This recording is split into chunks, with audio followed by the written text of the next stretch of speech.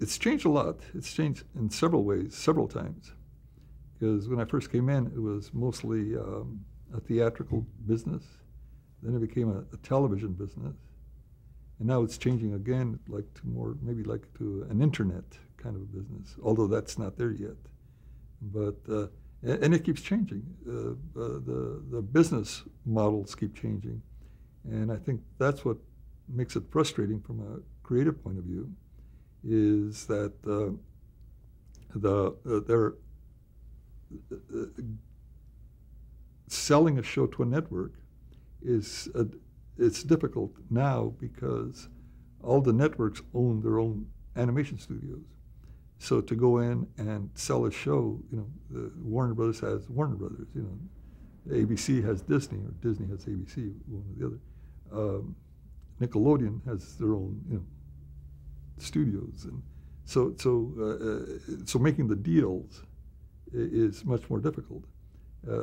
But there's still a business there, and finding those businesses, that's what the challenging part, and that's why I'm still in there. There's a lot of things you can do now with technology where you can, aside from actually producing the 3D kind of shows like Shrek and Monsters, aside from that, as far as the regular animated shows, the 2D, the hand-drawn, there's things you can do where it used to take maybe 3 or 4 days to see a pencil test or to see something. You can see it like almost immediately. You can make changes almost immediately on because of the computer. You got your colors, and there you're changing things, and you can say, "No, I don't like that one." You can change. It's almost instantaneous. And you can, working with overseas, you can set up a system where you can see the work that they've done that day. You can see it in your office here the next morning and make your changes.